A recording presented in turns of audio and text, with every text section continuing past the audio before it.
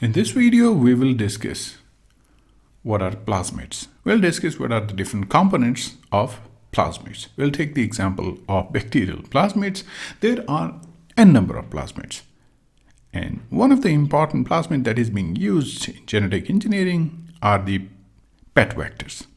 So let's start with the plasmid components. There are different components. First important component of the plasmid is promoter sequence.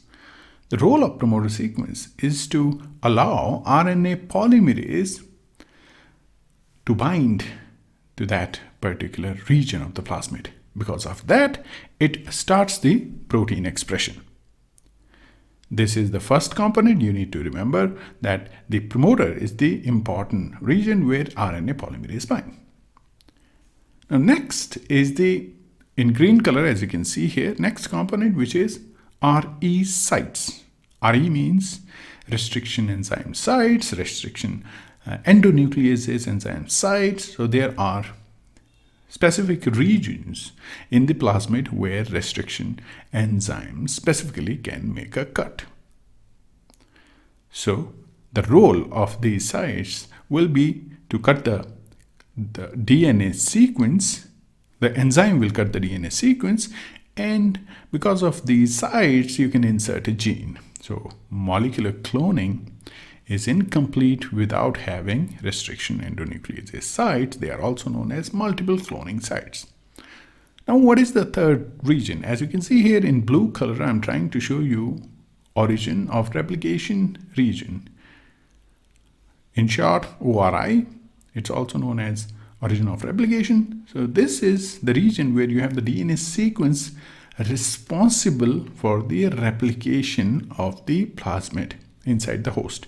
So suppose if you have a bacterial plasmid, the sequence will be specific for the bacteria so that plasmid can replicate inside that host cell. So this is the third region. The fourth region, which is one of the important region of the plasmid, is the selectable marker region.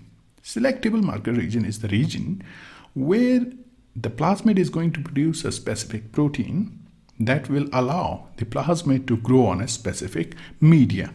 For example, I can say in this case, maybe you have ampicillin resistance gene as a selectable marker. So to select the host that carry the plasmid, you need a specific characteristic. Example, I'm giving AMPR, which is ampicillin resistance gene. And because of this gene, bacteria is going to grow on the media containing ampicillin.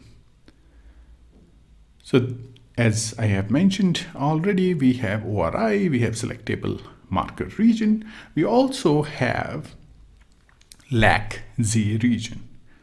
And LacZ allows you to, specifically that particular gene allows you to produce or allows the host to produce Betagalactosidase protein. And this protein is specifically, if I say this particular protein is an enzyme responsible for the blue-green colored colonies on the media containing XCal. When you have this particular enzyme in a functional state, the colonies are going to appear blue in color, or you can say green in color.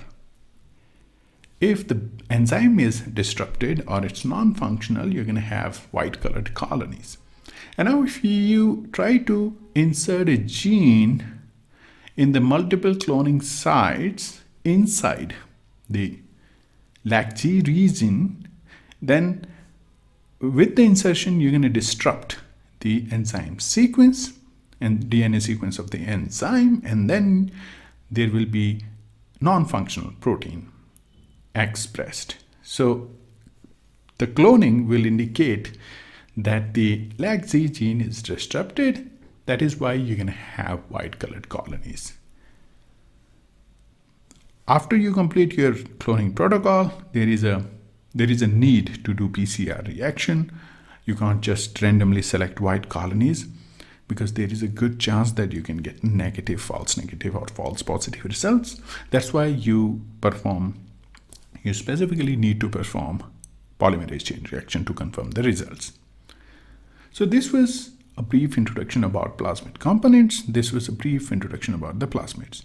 We're going to cover more topics in this lecture series. So if you like these videos, then please stay tuned to the channel and show your support.